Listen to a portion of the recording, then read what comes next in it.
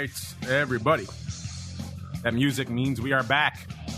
Not on our usual Tuesday time slot, but on a Wednesday, a rearing to go Wednesday. A lot of great content coming at you here today, listeners, because it's a fun day. It's a celebratory day here on the pro side because we are about to embark on Pro Q&A session number 100. Yes, hard to believe. We are already at number 100. Seems like we just started these just a few months ago. And yet, here we are already at episode 100. So we thought, how could we celebrate this pivotal milestone? And you know what? We hit upon two very, very, very compelling celebratory items. First off, we have to welcome back the Oracle of New Hampshire himself, Mr. Matt Amberson from ORATS. After all, he was our first guest on our very first Pro Q&A session. So it made sense to make the circle complete and bring him back for episode 100. Then on top of that, because we love you folks, we thought we'd give you a sampler, give everybody a taste of the fun that's going on here on the Pro. So right now, live, if you're over there on Twitter, you'll see the link out there. Just click on that and come right on in to the fun here today, and today only pretty much, but today nonetheless, you get a good taste of what we have cooking here in the Pro. So we do this pretty much every week, listeners. We bring on another great guest from the world of options and derivatives and allow our Pro members to have free reign. Whatever questions are top of mind from them get to be answered here first and foremost. We've gone deep on a lot of great, crazy stuff. We have obviously 99 already in the can, so if you join up now on the Pro, you can go back and access all 99 of those. So you're talking 99 hours worth of content right there. And then, of course, on top of that, every Friday, we also do Options Oddities. It's usually myself and the Rock Lobster. Actually, Matt joins us occasionally there as well to talk all things unusual activity. So we hunt for the most interesting, most intriguing, unusual trades of the week, and then maybe sometimes we talk ourselves into doing some of them, which is always fun. So that's a lot of fun, as well as you get early access to a lot of other shows we do here on the network. For example, our Pro folks right now are getting a lot of the OIC content we recorded. It's all heading out to them first before it goes out to the network, as well as, of course, live access to everything we do, as well as, of course, giveaways. So if you guys want to join the party, see what it's all about, theoptionsinsider.com/pro, the place to go. And like I said, joining me today, back in the hot seat. It's been a while. We haven't chatted with him really since Pro Q&A 77 back on November 15th of last year.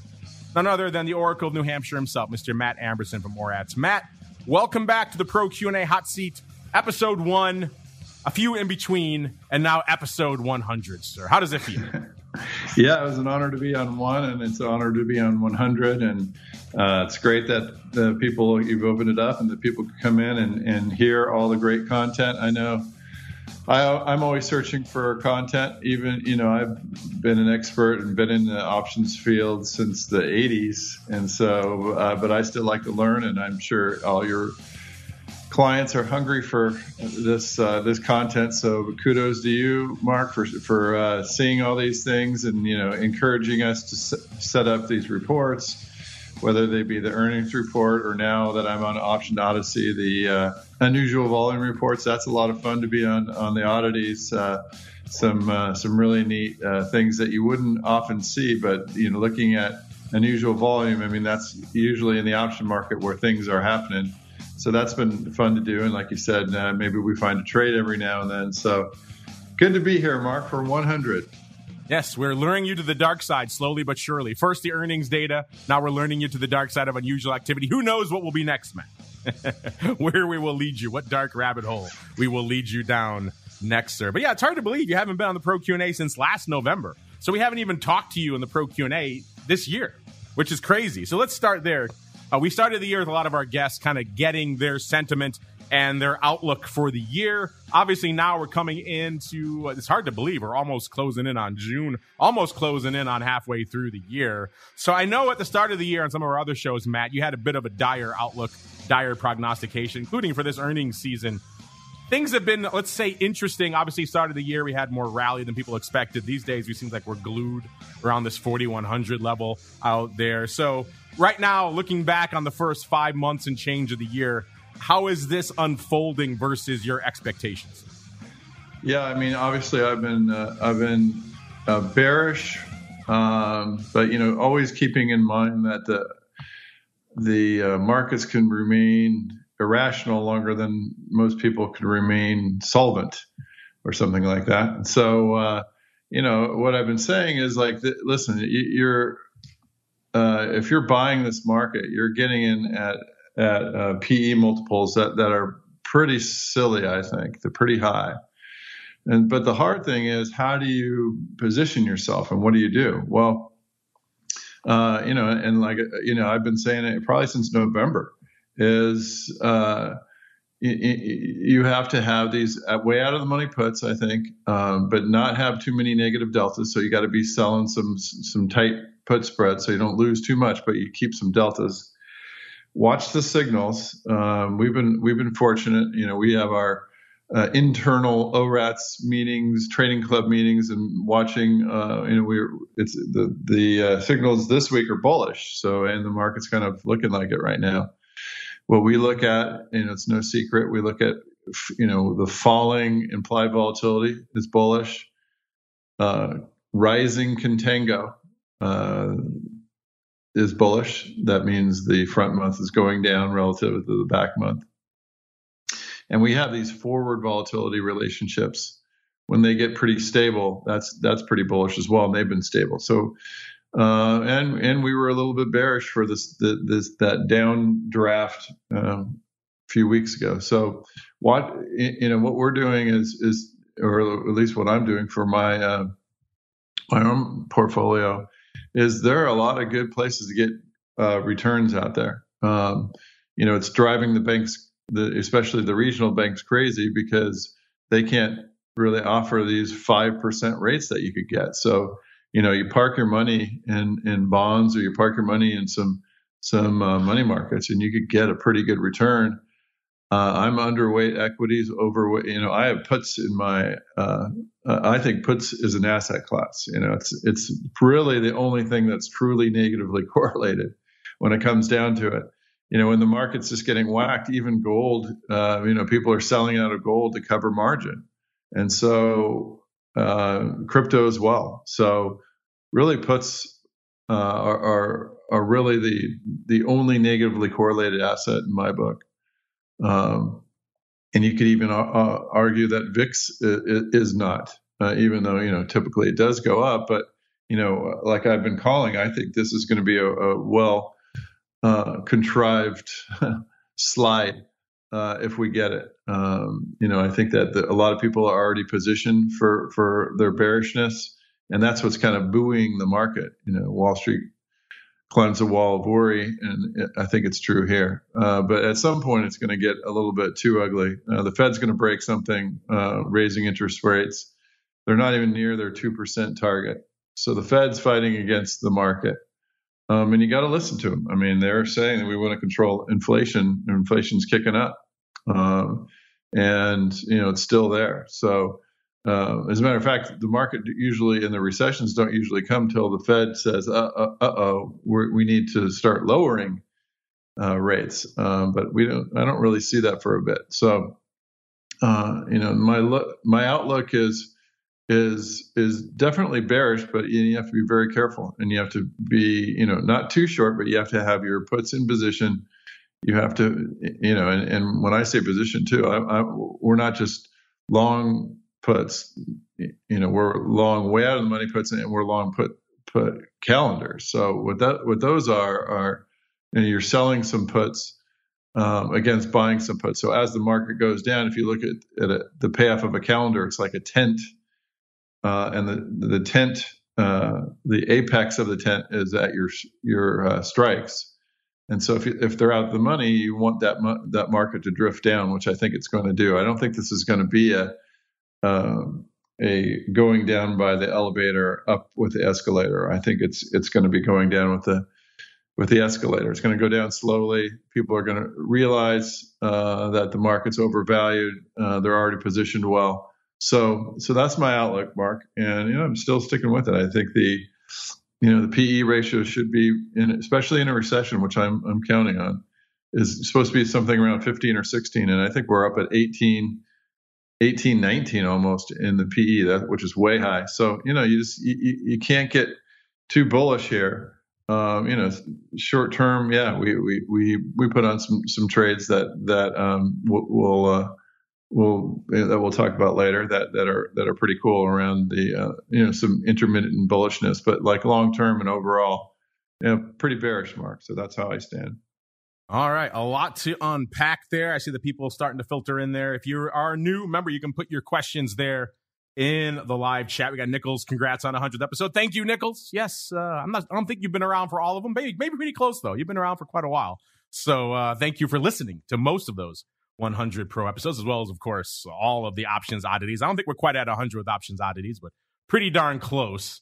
So yeah, you're talking nearly 200 episodes of official content, plus all the pro early release stuff you put up there on that pro feed. So that pro feed, pretty jam-packed with content. So if you need extra options content in your life, and a lot of it is indeed evergreen, which is always fun, then check it out over there on the pro side. Matt, you kind of touched on this with your kind of first answer there, but this first question comes in from Hedwig, and he wants to know, how is your guest positioning in his portfolio for the second half of the year? You kind of mentioned it. You got some cash and money markets. You got some puts. But before you go any farther, let me just provide some context for your answer, because we asked this exact question to our audience last week, as was our question of the week. We said, quite simply, in these troubled times, where are you allocating the majority of your portfolio? Gave you 4 choices: cash, crypto, equities, or commodities/fixed income. Yeah, I know we had write-ins for Vol. We had people asking, why are commodities and fixed income the same? Don't blame us. Blame Twitter. Only 4 slots. But at the end of the day, this is how you folks voted. 45.6% said cash. So you're kind of feeling what Matt was putting down. And quite frankly, a lot of our guests in the pro Q&A hot seat, I think the majority of the ones we polled recently have been in cash or some equivalent. Not a ton out there really riding high on the bullish side, but intriguing nonetheless. 32.4% for equities, 19.1% for commodities/fixed income, and bringing up the rear 2.9% for crypto. So Mr. Matt, maybe let's start there. Are you surprised that so much of our admittedly pretty savvy audience, even they, are sitting in cash right now? And then B, again, you said you kind of touched on this, but if you have anything else you want to add for Hedwig and the rest who want to know how you're positioning right now, have at it, sir. Yeah, that does look like a big cash number. Anytime you're getting near 50-50 in cash, the people that's quite a bit.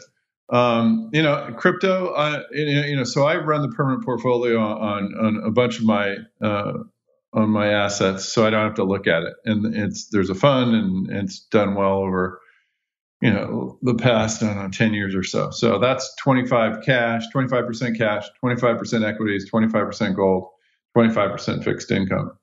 And then when I do a permanent portfolio, I throw about 5 to 10% crypto in there. So I'm surprised crypto is so low. I was just going to say, where's your Solana allocation, sir? Yeah, no Solana, just Bitcoin actually. So, again, that's my kind of overall thing. And then in my trading accounts, like I said, I have a lot in puts. So not a lot of money, but the notional amount is covering a lot of my especially equities. But I think, like I said, everything is going to go down. If we go down hard, everything goes down. So again, I think there should be a put allocation, and you have to be careful. The strategy is not just a long 30-day 30 delta put. You'll get killed. That's 5. It's going to cost you 4 or 5%. In our back testing. But if you're doing way out of the money puts, maybe that's 1 or 2% a year that you're draining out. But if you're doing these calendars, you could get it under 1%. So my insurance isn't that high. And again, I'm watching signals, and we're trading around. We have a lot of great signals. We have a signal tied in with our back testing, signal tied in with our alerts now. So we're able to see what's going on and trade around it pretty efficiently. And so, like, for example, that's where, today, we're saying, okay, well, it's bullish. So we're looking at some strategies, not terribly bullish, but some calendars some diagonal call diagonals. I've actually liked lately. It was almost by accident, but I'm doing my long is more in the money than my short. And you might say, well, that's a lot of premium, that's a lot of Vega, but it's actually kind of working out. So I have a $5 differential, and I have some calls that are out of that they're slightly out of the money, and then that I'm long, maybe 2 or 3 days, 4 days, 5 days, and then I'm short the 1, 2, or 3 day, slightly more out of the money, but you could still get some decent premium if you just not 0 DTE, but 1 day, 2 days. There's a fair amount of premium, and that comes in really quick on a 0 DTE. So that diagonal has actually been working pretty well. So so to answer Hedwig, my positioning is pretty typical permanent portfolio for most, having some puts, having a little bit of crypto, and then playing the signals. Like, we're bullish, so we're gonna play a little long, and we're gonna have some short put spreads in there, tight ones, to kind of counteract the bleed that we have on the put calendars, some of the put spreads and straight puts that we have way out of the money stuff, really long term. So that's how I'm sitting, Mark. Interesting. That diagonal is interesting. It doesn't make it prohibitively expensive to do the diagonal by structuring that way. In the SPX, you could do it for like $500. Okay. Between $500 and $600 and it's really, yeah, I know. It actually makes you think, because I'm saying, okay, well, it's $5 wide. A put spread that or a call spread that's $5 wide could only get to $5. However, the diagonal, and getting time on it, I sold one the other day for $10.50, and then we have this new trade history. We just released it. I don't know if you got the email, but we have this trade history analyzer. So I went back over that trade every minute, and it got up to $12. I mean, if can you imagine? Like, it's $5 wide. Granted, it's a diagonal, and that got up to $10, $12 wide. So, and generally, if you buy them out couple days, they're like I said, $5, something like that in the SPX. So yeah, it is. You take a look at it. It's a strange trade. I've seen it once. Someone had it. I just remember on watching a YouTube where they did that. I go, that's kind of a weird trade. And then I kind of did it, and then I said, okay, I gotta watch this thing. But they're doing okay right now. Yeah, so take a look at the diagonal where your long is slightly more in the money, which you would think it would be counterintuitive, but it's actually working all right, Mark. Yeah, it doesn't immediately leap off the page. That's what I want to do, but it's intriguing. I'll have to check that one out. Intriguing. That's why you tune into the Pro Q&As, listeners, for intriguing nuggets like that. Let's keep rolling here. Let's go out to Seymour. Let's go to Seymour. He wants to know, is Matt surprised that the current earnings season isn't as disastrous as he and many others anticipated? Yeah, we were talking at the start of the year, Matt, on some of our other shows. We had Q1, maybe it was a bit of a question mark, but it seemed like you and a lot of people were really just pretty much fixated that season 2, the cycle we're in right now, was really going to be kind of a bit of just a disaster. It hasn't been terrible. It's been kind of mixed. I think people are playing the game pretty well. They're doing that whole, beat down expectations so they could clear that much lower bar. But as Seymour wants to know, are you surprised that the current earnings season isn't as disastrous as you anticipated, sir? I am. And first of all, these questions are great questions. So your pro listeners are quite insightful, and they have good memory, which is great. So I thought, and actually what's happening too, we've come down, depending on how you look at earnings, it was up around almost 250 for the S&P. Now, I thought it would come down about 20%. So that's like between 200, 210. It has come down, but you're right. I think a lot of the companies are managing expectations pretty well.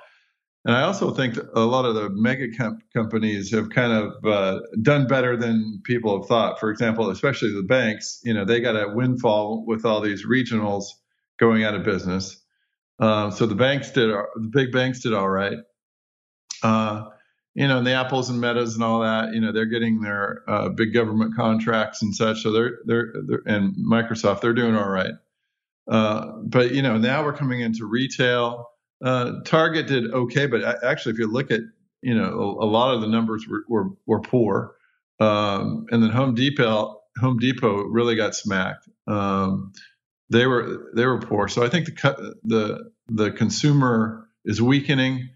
I think we are going to see a recession. It's been put off pretty well, and kind of kudos to the economy itself. It's just kind of bumping along, and everyone's kind of looking at each other. It's like everyone knows it feels weak. Real estate is just ugly, especially commercial real estate. And then people are waiting for the shoe to drop. I think most people that have seen these before, that it takes a little bit longer than your expectations. So I'm still fully expecting there to be earnings problems, which we actually are seeing. It's just not as evident in the volatility, and high profile names are not getting whacked like we thought might. But yeah, I am surprised that it isn't worse than expected. But I think you bring up a good point. Everyone's kind of expecting bad.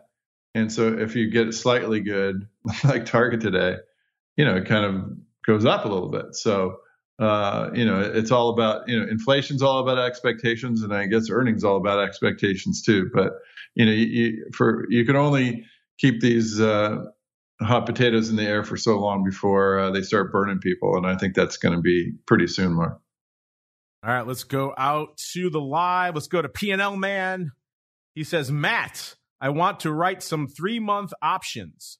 Should I wait a few more days to take advantage of increased volatility around the debt ceiling drama? Yeah, that seems to be why we're rallying today. Of course, at the end of the day, more buyers than sellers out there, but it does appear to be some hope, some rays of sunshine in the debt ceiling debate. It is always terrifying, Matt, when our nation is in the grips of pretty much in the control of a bunch of staffers trying to debate this stuff amongst each other. The head people don't meet until the staffers are done. That's always good for the future of our nation. But yes, they're saying there is some progress on the debt ceiling. P&L Man wants to know, he wants to write some 3-month options. He doesn't say on what. So if you have a particular underlying you like, make sure you let us know, P&L Man. But he wants to know if he should wait a little bit more to take advantage of a bit of what he assumes will be a debt ceiling Volpopser.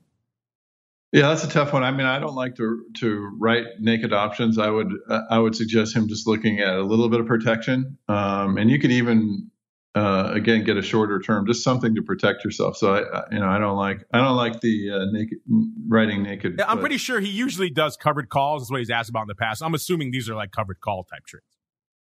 Right. Yeah. So again, I think you're playing with fire, but I think in the short term, the market looks bullish. Again, I think that there's a circus going on in Washington now. It pains me to watch. So debt ceiling, and they kind of build that up. So I watch the markets a little bit more. The markets the volatility is very low, and the actual volatility is low as well. So when you write, it seems a little cheap right now, the ball, to me. When you want to write, there's blood in the streets and the market has just fallen. So, I think I'd wait for a little bit more pain if we get a knee jerk down, if something happens. There's a lot that can happen out in the markets and the macro environment. Powell's going to speak on Friday. There's going to be an option X is also Friday. So, I'd be inclined to wait a little bit if you're writing. The vol's pretty low, markets are kind of high. I'd wait for a little bit of a correction before I do that, Mark. There you go, P&L Man. Interesting question. Remember, if you folks have questions in the live, get them in there in that chat, just like P&L Man and the rest did there. Let's go to Meats, Mr. Meats with a Z, another long time listener. I believe he's been here for pretty much all 100. So we love all of our old schoolers here. Mr. Meats wants to know, where does Matt fall with zero DTE trading? Also, where does this end? Obviously, there's interest in them, so the brokers and exchanges will follow the volume. But how short is too short? Well, we'll be talking about 5-minute contracts at this time next year. What is the practical limit to these things? We kind of touched on 0-day earlier. You and I have talked about it on other shows as well. So I know you're a fan, but maybe for Meats and everyone else who hasn't maybe heard some of those appearances, maybe lay down now, where do you fall on the whole 0-day trend, I guess you can call it? And then B, Meats also wants to know, where do you think the practical limit of this stuff is? Are we going to be talking about, sub 1 hour options in a year or two? Yes, yeah, another good question. So zero DTE, where to fall? Yeah, I think I think it's great. It's been great for, at my heart, I'm a finance major, master's in finance, and I want to see what the market thinks about timeframes and relationships, and it actually helps people in finance price companies, price debt, price the risk in the market. So the option markets, people say, it's just betting. They don't really know. This is a very good thing that we have, and it's making finance a lot more rational, structured, important to the overall economy, business decision makers, et cetera. So I think it's going to go down to hourly, could be half hourly. If you think about Powell, they do the FOMC at 2 Eastern, and then they do the press conference at 2:30. You could see how much the market thinks the market is going to move during that time, and I think that's important information for people. And people are saying, it's just gambling. That's so short term, but a lot happens in short term data. Companies are going down to short-term, credit card information and making decisions based on that. So there's a lot of information that's super important that can come out of intraday expiration. So yeah, maybe not 5 minutes, but I would think half hour, probably hours. I've been talking hours for a while. And then while I'm at it, the zero DTE, I think is a boon for market makers too. What happens is, as a market maker, what you hate is you have these kind of structurally formulated positions on that you're taking the other side. So most people are maybe buying puts, or at least big banks are buying puts for regulatory and other reasons, and you're getting a lot of calls. So you're long the upside and you're short the downside. Well, zero DTEs allow you to quite quickly hedge that downside, for example. And there's so much liquidity that you don't have to take it down so much, because there are a number of market makers and a number of big players in there that'll take down some very good size. As if you could see, just an incredible amount of notional is trading in the zero DTEs, and that's actually super helpful for most market makers that they're very nimble. And they could expect, a lot of volume, and they could expect the ability to be able to hedge out their kind of structural books. And so I think it's been, very helpful, and it's actually been, I think, it has, suffocated the volatility in a sense, at least taken away a little bit. But I'm a fan of the zero DTEs, and I think we'll see probably hourly tomorrow. Yeah, it's so funny. Just not too long ago, you had most of the big exchanges were pushing back against all things even remotely related to binaries, right? They were seen as the den of iniquity in the world of derivatives. They were the shady part. And now CME has event contracts, all SIBO and everyone else have these 0-day contracts, which aren't quite binaries, but they're kind of a half step towards them. And now we're talking maybe hourlies down the road. That certainly does have a lot of binary characteristics to it. So yeah. We're heading down that road, I guess, Matt. It's inescapable at this point. They're going to go where the volume is. They are for-profit public companies at the end of the day, as Meats points out. So intriguing stuff here. Let's keep on rolling. Let's go out here to – who's next? Let's go to Pete. Pete 05. Here we go. This is along the lines of what we were just talking about here, Matt. He wants to know what strategy backtests the best for 0-day trading. Is it just as simple as selling credit verticals all day? You know, you talk to exchanges like Cboe and others who handle a lot of this flow in their SPX product. They've been telling me that this is some of the most symmetrical flow they've ever seen, where they're seeing, you know, a lot of spreads going up. There's not very little bias in one direction or the other. So it seems like the audience is liking a lot of that kind of vertical action. But Mr. Matt, you're out there crunching the numbers, which is funny to say in and of itself, running a back test on a one-day trade. But that's where we are now, Matt. So Pete, and I'm sure a lot of our other listeners want to know, what back tests the best when you've been looking at these? So, you know, back tests, anyone, there's not a lot of alpha in just, you know, saying, hey, do this or do that. Where there's alpha is when you start looking at, well, why should I do that? And what is the timing for it? What is the current environment that we're in? I mean, that's what we're concentrating a lot of our back testing on is, you know, is vol rising? Is vol falling? Are the volatility measurements more bullish, i.e., IV falling, contango going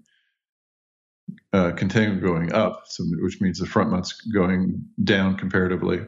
By the way, we also have a 0 DTE measurement like the Cboe. So it was interesting that they came out with that. So we look at that as well. That relationship is important in backtesting. So it's not as easy as you know, what strategy is good for 0-day trading in general. What we're going to get to is what strategy is good for certain environments. And the definition of the environments, the important things that we're seeing in the environments are, you know, for the underlying, you know, just simply moving averages. Where is the stock versus the moving average? As far as signals for the or environment definitions for volatility, of course, you know, the 0 DTE versus the 10-day constant maturity are things that we look at. You know, how is that relationship? The higher it is, you know, the better it is for selling. Meaning, if the 0 DTE is high compared to the 10-day, that's better for you know, more aggressive selling. And you know, the opposite is true as well. We also look at we have a one-day historical volatility. That's we look at that direction. So what that means is, you know, yesterday's volatility is important. One-day volatility is important. The reason we could do that is we have this modified Parkinson calculation that uses intraday volatility, because most volatility you're going to need to at least use 3 days, you know, to get a 2-day close to close. But if you use a modified Parkinson, which we've tested out against our old method that we used to actually simulate scalping gamma and turn that into a volatility. But we found that the way that we modified the Parkinson was close enough to that to make it, you know, not beneficial or cost effective for us to have to go through that very expensive calculation, because we had to download all the tick data for every day and simulate trading against it. So I know this might be a little bit technical, but what you look at is how much the market's moving. That's a historical volatility. You look at what the implied is versus, you know, other constant maturities. So the 0 DTE versus the 10-day IV, and you look at direction of those. I watch all day that direction, you know, and we're constantly coming up with signals: get in, get out, you know, so that type of thing. So it's not just one strategy.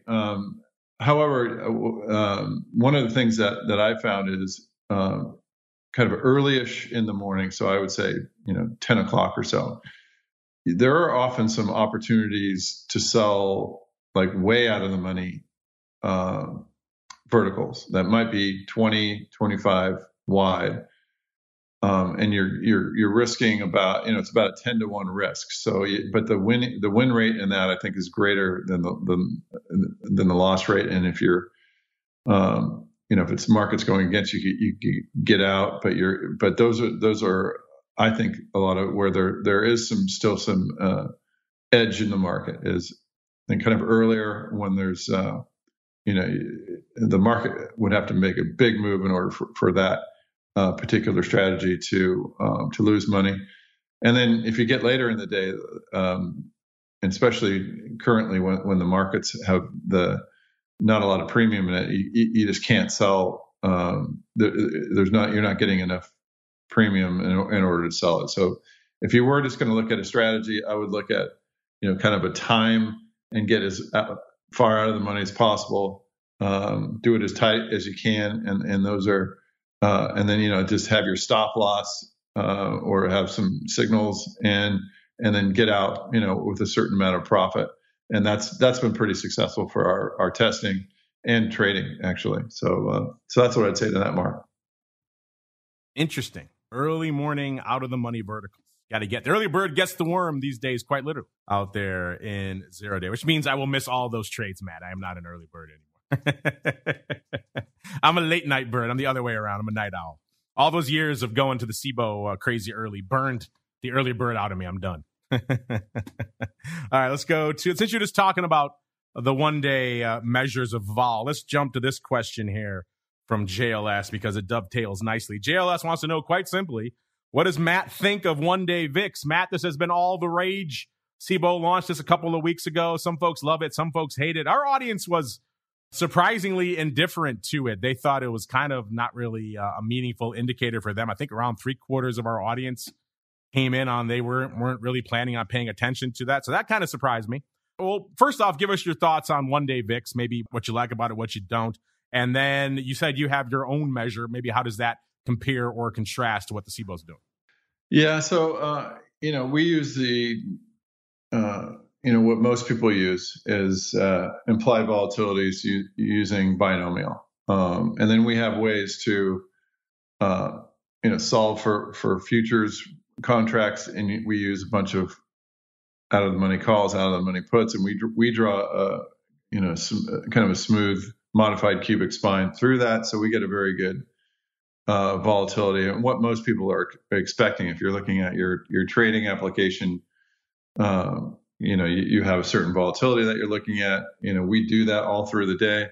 You have to be able to tick down the day, meaning we start at 95% of a day at the open and go down to 5% of the day at the close, and kind of a straight line through there. So it's a little technical, but that's we have a minute by minute basically VIX. I think that's how the SIBO does it. I think that they're updating it all through the day, so it's not just a 1 day VIX. It's just it's constantly looking at the 1 day volatility. So you have to but the way the VIX calculation does its thing, it's kind of strange to me. So I haven't looked at it that closely. I know that ours, I think it is important. I would venture to guess that the VIX works decently well. Again, the way I would use it is the relationship between the 1 day VIX and like a 10 day. I don't like 5 day because you kind of get these calendar, if you get too many weekends in there. But so we compare it to our 10 day to get a feeling for what is that ratio, and then we're testing that ratio against certain strategies. So I think in general it's good. Again, the VIX calculations is not that coherent to me. That's it's a little strange to me. Most people are using binomial methods to figure out implied volatilities. So that's the one that I look at. Mine matches what's in the market, and so I could go trade it. Whereas a VIX, if you go look at the SPX, and after looking at the VIX, you're like, what does this relate to? So, so that's how I'd answer that question, Mark. It seems like a lot of people take issue too with the fact that once you get around noon in the session, the SIBO is looking primarily at the next day's options more so than that same day 0 day, which I guess is kind of a bit of a necessary evil when you're looking at options that go away so quickly. But I think that rubs some people the wrong way. They don't want to see all those next day options in there as well. They want to kind of just focus on what is implied, right? So that seems to be a bit of a sticking point as well. Do you guys do something similar with your measure? Oh yeah, we go all the way to the last minute. So there's still premium. And so you could still, and we tighten it up, and we know that there's a certain amount of percent of the day left. As long as you're consistent, I mean, that's what you should be doing. So yeah, skipping to the next day. Again, that's, you're not going to be able to look at the SPX because you're trading 0 days, right? So, but you're not going to be able to compare it. So I think it's a good thing to, in general, but devil's in the details on this calculation. Yes, as with all things VIX, the devil is very much in the details. Let's go back to some of these other questions. We leapfrogged here to get to JLS. Let's go back to Stego. We had Option God saying, congrats. Well, thank you, Option God. It has been a fun run. A 100. Option Queen, congrats. Thank you, too. Remember, if you guys got questions in, get them in the live now. We got a lot of people got in ahead of you here via the early questions. But if you have some live questions, maybe we make sure we bubble those to the surface here as well. Let's go to Stego. Stego says, is it even worth it trading? I think it just means, is it even worth trading butterflies in short duration contracts, or do the commissions make it not worth the premiums collected? So it sounds like he's looking at some 0-day flies. I have seen more than a few people write in about 0-day flies. On the surface, it sounds like nonsense, but a lot of people are writing in about it, so it's intriguing nonetheless. Sounds like he wants to do short flies too, so he wants to collect some premium, and he wants to know, is it even worth doing it, or do the commissions wipe out any potential premium you could get, Matt? Have you been doing, you mentioned out of the money verticals, have you done any back tests on flies in 0 day, sir? Yeah, we have. We all have our favorite strategies, and I should be agnostic, but I can't get flies to work for me. At some point I'm going to have to just find a good fly strategy. And it seems like 0 DTEs would be good because, you're trying to, if you're long it, you're trying to pick a strike where it's going to go to. And some of my friends are using, these charm and gamma weighted things, to see where the market is likely to end up. And they're using that with, with flies. And I know there are some people out there that across the internet that are using flies, short-term 0 DTE flies. Again, I haven't had success with them. I've tried them. We've back tested them. They don't particularly back test that great. I know there's a lot of other, if you watch and read about some of these people that are successful at it, they have, a lot of these rules and such that are a bit complex. The short fly is tough. The great thing about the SPX and the indexes, though, is you don't have to worry about getting exercise. So you could put a fly on and just let it sit there till the very end. So it's kind of nice. One of the things I could say, though, is when I'm using a fly, as it goes by the fly, that's when I take it off. So if it gets near it, I don't get greedy. I take, I usually do an out of the money fly. And if for cheap, and then if it goes by it, take your little bit of money and get out of there. So, that's tested, okay. And that's the way I play it on certain days when I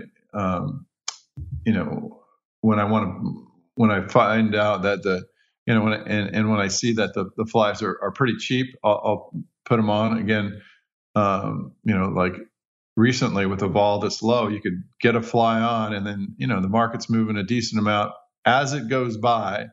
You should be ready to take it off. I don't use a price exit or a profit exit.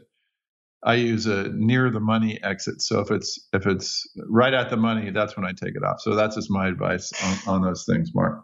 There we go. Let's go out to Twitter. This is what we were talking about a few minutes ago, Matt, about the best time of day to trade 0 days. And you said early in the morning as well as right towards the end of the day. And we have, looks this John Tate. He's agreeing with you, but he says the last 2 minutes are pretty good for him. So he's going right up to the wire.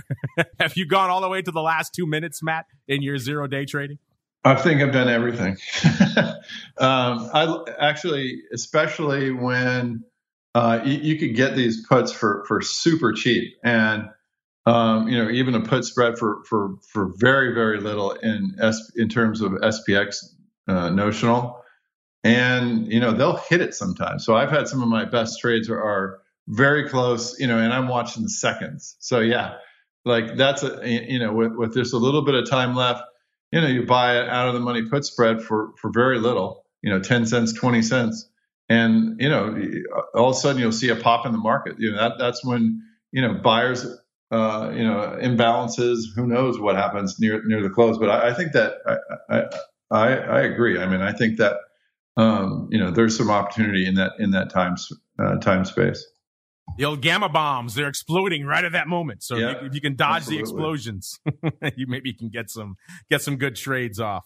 Let's go out. Actually, already come up against it, man. Time flies when you're having fun, Matt. Let's go out to a Wolfpack. Wolfpack says, Matt has said in the past that you should sell covered calls as far out of the money as possible since they limit the returns of the underlying stock.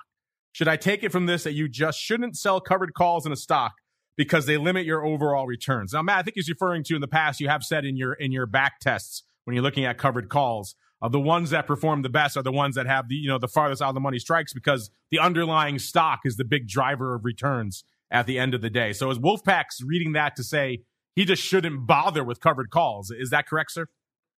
Well, I mean, that's what our testing has found out, that it's rarely that helpful to sell these calls because you're giving up a lot. So what we also found was you have to get a high spread yield, which is the option premium divided by the stock. So you have to get a lot of money. You have to get and do it out of the money. Because again, the way stocks move, now if it's an index, it's different. But the way stocks move is some, like, you see these weird statements about Apple, like if you take out the last 5 big moves in Apple over the past 5 years, the returns are negative, or something weird like that. So you can't give away a big move.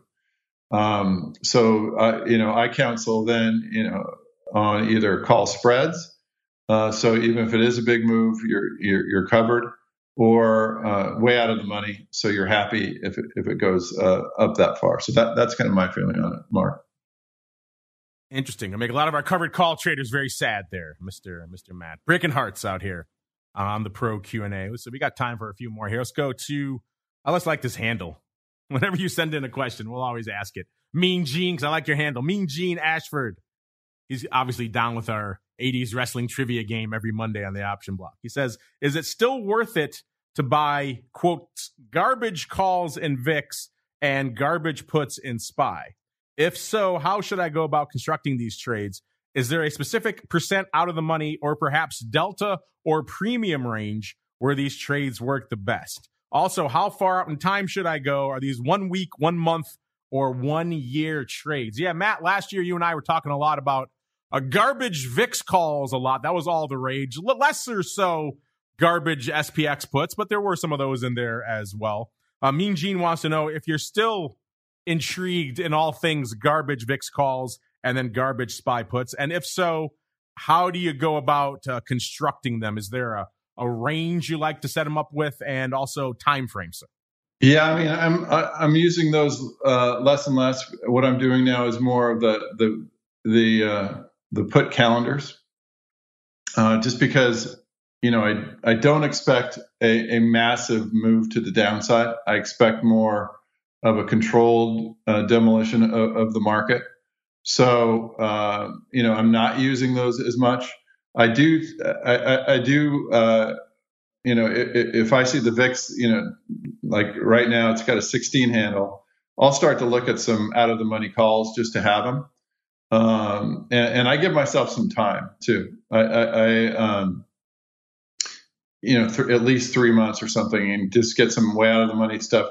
And again, they don't need to, the VIX doesn't need to go there. It just needs to pop one of these times, and those things will triple, quadruple in value. So those are the things that I'm looking at, Mark.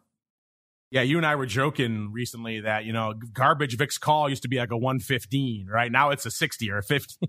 So the range of garbage has changed quite a bit as well, which makes it interesting in and of itself. You see that 1x3 trade that went up in VIX a couple of weeks ago? I think it was a SEP 30-60 or 46, selling 1, buying 3. Yeah, I think we talked about it. And again, I'm a fan of that. So I think we did talk about that. You're right. Yes. So intriguing stuff out there.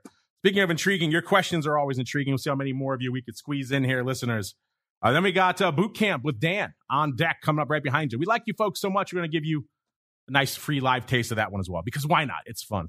Well, let's keep the fun rolling. Let's go out to Beeman, or is it B-Man? One or the other. They want to know, Matt has been running back tests for years. What surprises or tricks has he discovered that he thinks traders should know about? Well, Matt, when you're not talking to me, you're out there crunching back tests all day long. What surprises have you uncovered you want to share with our folks here? Yeah, I think that's a really good point or question. That, the big things that I saw that were shocking to me was,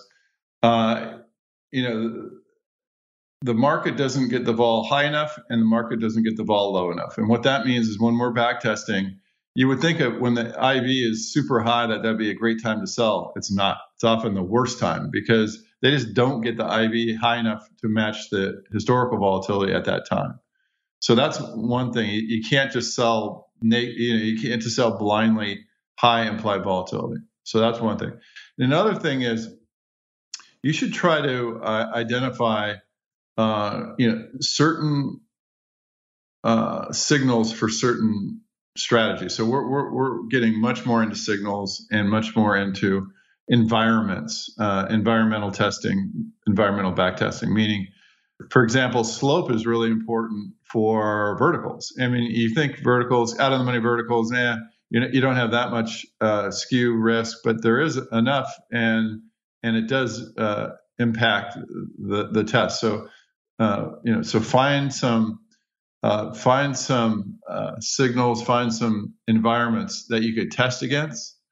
And our back tester allows for that, and just crank through and you'll find, that's the way to find things that other people don't find. And that's what you want to be doing, as a trader is finding things that make sense, but a lot of people haven't found yet. So, that's a big thing. Obviously, the poor performance of the covered calls, hate to turn the knife against the covered call people. The fact that, the way out of the money puts actually work, that the way out of money VIX calls work if you have a good exit plan. So you have to be able to monetize, and often that monetization is quicker than people think. So those are the main things that I could think of that I've learned from all the back testing work. Yeah, especially on the VIX side. You're right. We've joked about that many times on vol views. You have not even hours, usually minutes, to capitalize on those calls before it's gone. So that's the challenge. People think they just buy those calls and they're good, but you got to be quick on the trigger finger to get out of those things. Since you're talking about lessons learned, let's jump to this one here from Mackenzie. She has a similar question. She wants to know, Matt has been scanning earnings for Options Insider for a few years now. Yes, he has. What are the lessons learned from crunching all that data we can apply to our earnings season trading? So, Matt, you're just talking about some of the surprises you've noticed. Anything particular to earnings you've noticed as you've been crunching all this data, sir? Well, yeah. I mean, the biggest thing that we've learned, Mark, is that there's definitely a weekly bias. The third and fourth weeks of earnings are generally the most profitable weeks. So if you're long, those are the times to be long. And the rest of things, just trying to think, what they're, I like the calendars just like Passarelli does and during earnings. I've done some, we have reports that churn out the best calendars to do. Those timings are a little bit technical, but calendars work. So get used to calendars and do some back testing and around calendars and earnings. And then also if you're long, stick to week 3 and 4. And it's it's often counterintuitive. If it's high vol, don't worry about it. That's often those are the times to get long vol. So those are the things that I've learned, Mark. All right, we're coming up against it here. Let's see if we can squeeze in a few more listeners. Let's go out. I like this one from Max. He wants to know, is Auto available as a trade recommendation engine for traders? maybe implemented into Tradier. So can someone go out right now, Matt, and hire Otto for their own trade recommendation purposes? I love the question and love the reference to Otto. So Otto, our automation, and we are going to be, testing a lot more and publishing. We're running now almost billions of backtests. We've come up with ways to speed up everything, and we've bought these databases that are just incredible. So we're and then we're testing those environments. So we're going to have a lot more trades that we're going to be putting out there. And as far as where to put it, Trader, that's a good idea. We're obviously, we know Trader well. We're an RIA, so we could do a lot of things. So if that's the idea and there's some interest there, yeah, we're definitely interested in that, Mark. A couple more here we can bang out. Then we got to hop on into Options Boot Camp. Keep Mr. P waiting here. Let's go out to Brian. He's got a twofer. He wants to know, is there a program or service for visualizing options pricing changes in real time that can be used for market sentiment? That reminds me of your old Acumen software, Matt. It wasn't quite that. It was more unusual activity, but it was a good visualization software. And also, can long-only leveraged ETFs fall apart the way SPXY did? So a twofer, sir. First off, if you know any good visualization software, have at it. Then he wants to know about, can long-only levered ETFs fall apart like SPXY? Yeah, let's take the last one first. I mean, I think the sponsors are a lot smarter, but those still can fall apart. So, I'm often wary of those. And again, I have some very sophisticated clients over the years that would just take these apart and have such an advantage on me and others in the market that I shied away from trading things like that. As far as visualizing option price changes, well, of course, we have a couple things. We have when you pull up a trade, for example, it could be even an iron condor or vertical or a single leg. We show what the price was yesterday and why it changed. So it's a pretty neat visualization. Was it delta? Was it gamma? Was it slope? Was it what was it? So that's kind of cool. And then we also have now we just released today and send an email blast out. Historical minute by minute pricing. You could go back anytime back, a couple of years. So and then you could graph things on that. You could graph implied volatility. You could graph our theoretical values. You could graph Greeks. So that's kind of a cool visual. And then we have a trade builder. You should check out our dashboard.orats.com for some visuals. Trying to think who else had some good visuals. I'll have to think about that, Mark. I'll get back to you. But, ORATS has our share. Well, Mr. Matt, we'll have to leave it there. We're out of time, sir. But I appreciate you joining us for episode 100. Did you have a good time, sir? Yeah, it's great, Mark. I appreciate it. Quite an honor to be the bookends at 1 and 100. Mr. 1 and 100. No one can take that away from you, sir. It'll be on your awesome tombstone. Questions. I mean, kudos to your followers, your clients, whatever you call them, your pros. Great questions, and it was a lot of fun, Mark. Yes, it was indeed. You mentioned all the stuff you have cooking. If folks want to go check it out for themselves, where should they go? What should they do, sir? Yeah, you can email me, matt@orats.com. Like I said, we're busy as we can be with exit alerts, with trade histories. We're coming out with a very easy way just to see all the backtests that we run, show you the backtests that we like. So that's going to be really cool.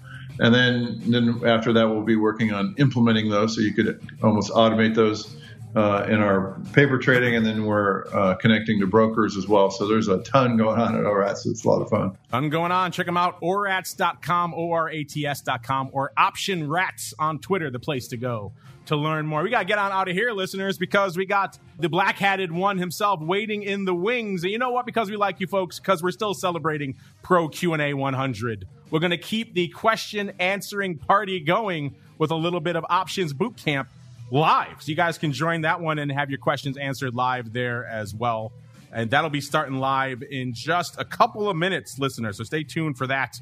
And then, of course, we'll see you back here on Friday for Options Oddities on the pro side. Then back again next week, another great pro Q&A session. Stay safe out there, everybody.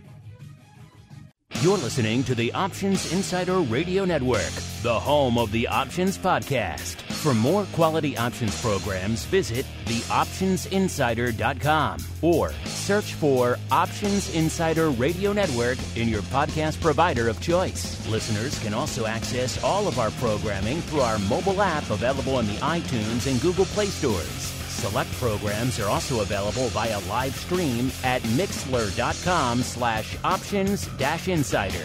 That's mixlr.com/options-insider. Don't forget to follow along with your favorite programs and submit your own questions for the hosts at twitter.com/options, stocktwits.com/options, facebook.com/theoptionsinsider, or via questions at theoptionsinsider.com.